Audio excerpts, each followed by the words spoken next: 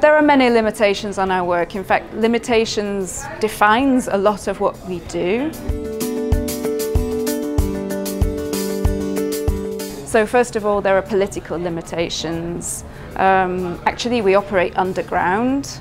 The regimes say that we don't exist. This means that we can't perform in a normal theatre. Our premises are actually a converted garage. So it's very limited in terms of the set, in terms of the number of audience members who can come. We don't have a load of props or costumes, but then that forces us to have different methods of communicating. And it's actually a very intimate experience for the audience member because you're so close to the actors. But it has economic limitations on us as well. We can't charge for tickets. This would be a crime. So actually we're entirely dependent on donations, grants, and on international touring as well. There's not a single member of our ensemble that hasn't been arrested at some point, either for their association with Belarus Free Theatre or for their civic activism outside the theatre.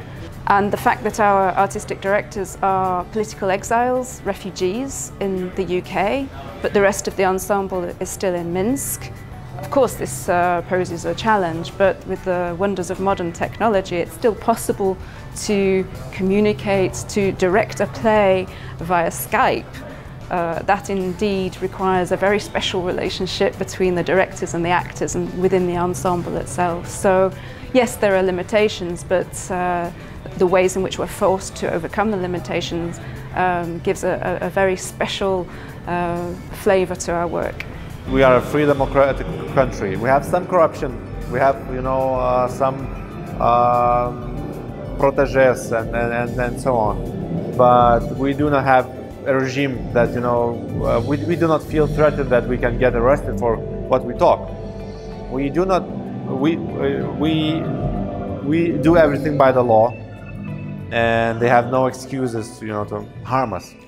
But we talk a bit about Russia and that dictatorship, and I would be uncomfortable to travel there.